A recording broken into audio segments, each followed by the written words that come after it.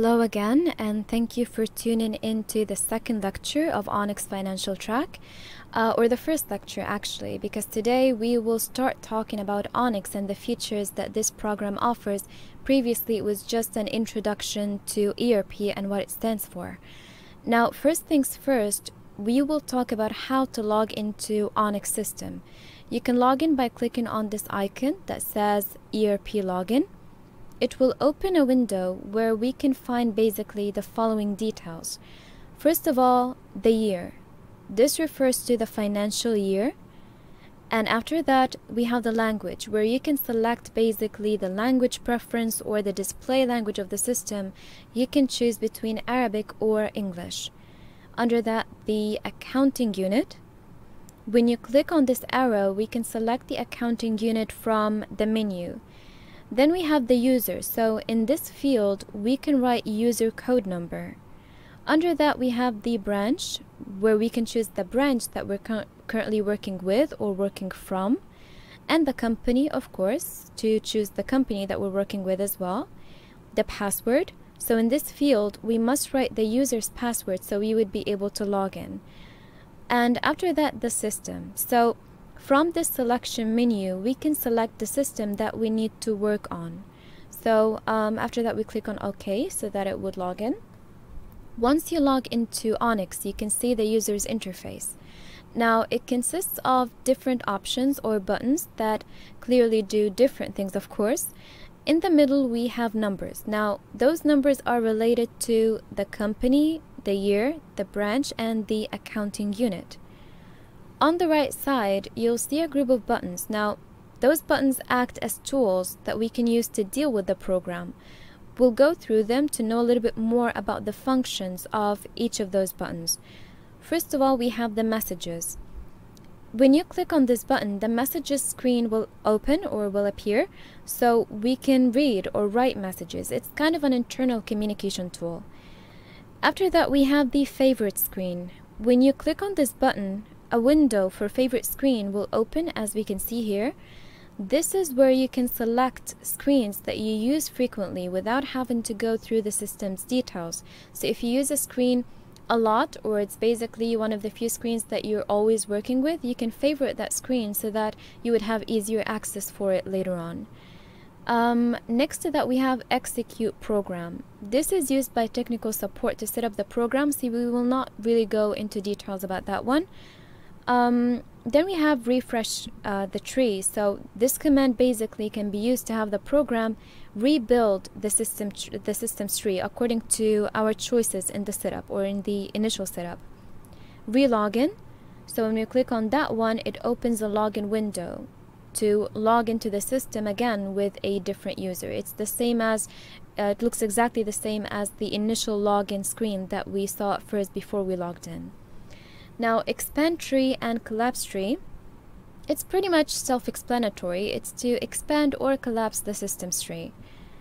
About system, it opens a window that has more information about the system itself, and that ONYX ERP is basically developed by Yemensoft.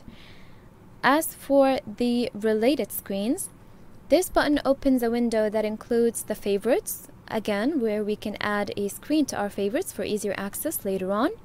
Change password. So from here we can change the user's password. Under that, we have the screen background, where we can change themes or customize backgrounds. And the last thing is show items, where we can show the items without having to go through the system's tree. Now, after that, we have the lock screen. Now, when you click on that one, the system will lock and a window will appear like we can see here. So to open it, you must re-enter the password. It's basically added security for what you're currently working on and the system's information. And the final one is exit. So when you click on that one, the system will shut down, or Onyx Pro will shut down. Under the buttons, we can find the language selection menu, again, where you can choose the language preference. And under that, there's a place where the company logo should appear. It's not showing right now, but it should be there. And under that, there's a favorite screen, or the favorite screens, which is basically a shortcut to some pre-selected screens for easier access, like we mentioned before. In the middle of the screen, we can see the Onyx Pro logo. And top of the screen, we can see the search bar. How do we use that exactly? Is that we can use it to search for any screen in the system by just typing keywords or the name of the screen. Then we click on that button here to show the results. So it's basically just an internal search between the screens. Now on the left of the screen, there is the systems tree where you can go to any screen in the system. And under that one, we have a button that says show alerts. When you click on it, you will see all of the alerts that the system populated before, and you can learn more about each single alert that the system populated before. Now we have the information about the copyrights and also the name of the user that is currently logged in. Alright, so now we familiarized ourselves with the interface of the program itself. Now we will dive a little bit deeper into the system's setup. We will learn more about dealing with the system setup according to a company's financial policy. Now when you click on the plus sign, double click on setup, then choose common parameters. A screen will open, as we can see here, and on the screen we can choose the variables from two classifications. First of all, the master details, and second of all, the variables.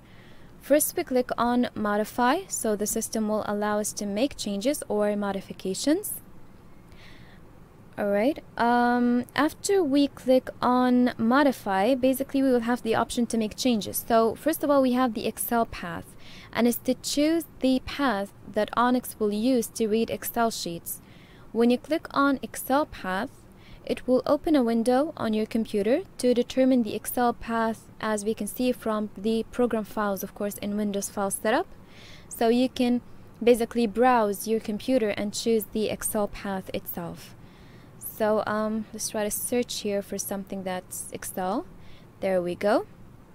Alright, now the second thing is mobile applications path for icons and files. Now this connection link was stopped and it was updated. Now only technical support has access to this option, but unfortunately regular users will not be able to make any modifications to that connection or to that option anymore. The third thing is that user not allowed to connect with more than one terminal at the same time. If we activate this variable, the system will basically not allow the same user to open a new terminal while he's already using an open terminal. So you must log out from the existing terminal that you're currently using before you can open another one. Of course, that is if we activate that option. After that, we have the connect user with one terminal. In case we activate this one, the system will link a specific user with a specific terminal, as we will provide the system with this data from the user login detail screen in privilege and safety from the system management. We will get into that later on. Alright, so now we have report header for each user. When we activate this variable, Onyx will automatically add header for every user screen in privilege and safety from system management, where the users can set up their own headers. Let's demonstrate that. We will open the privilege and safety screen. Now it's not showing here, but if we go back and enable the option report header for each user, then we click on save, and we will go back and refresh the tree so that the change will be effective. And after that, we will be able to see the screen report header for each user. It should come up here, and there we go. So we will have to first of all enable the option save and refresh tree so that we would be able to see the screen reflecting. After that, we have use audit document system. Once we activate this variable, Onyx will add document review screen in audit and posting administration system from accounting system, where the auditors can basically review the documents. Then we have use individual inventory systems.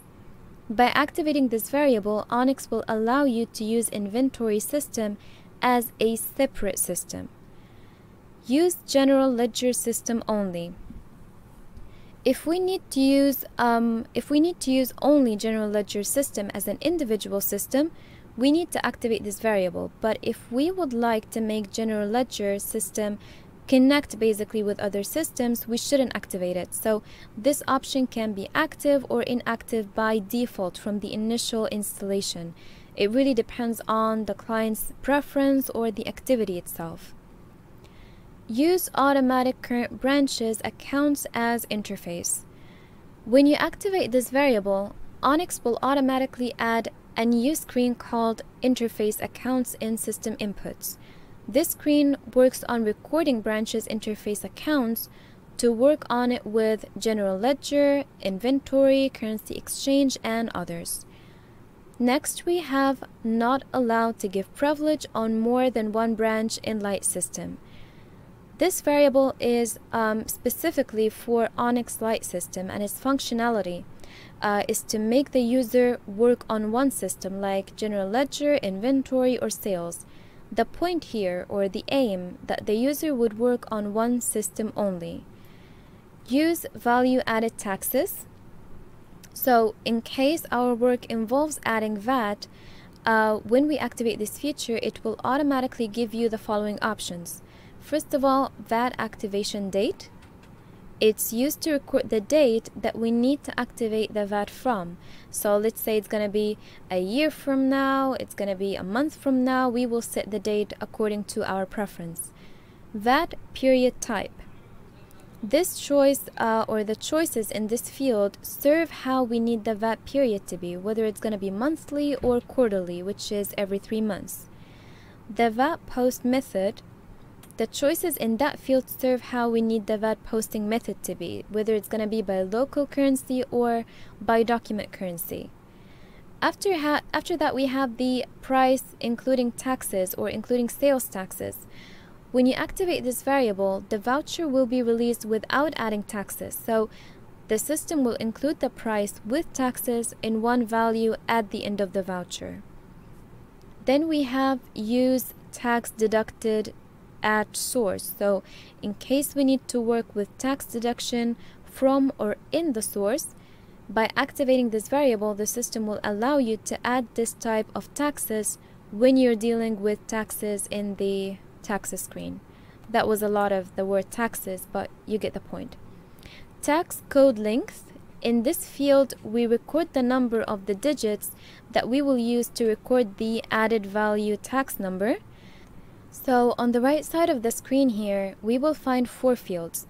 2 of them collect the previous balance for accounts and stock, and those are the multiple years accounts balance start from and the multiple years inventory balance starts from. As for the other fields, one of them controls the login process. This one is called stop user after failed in login.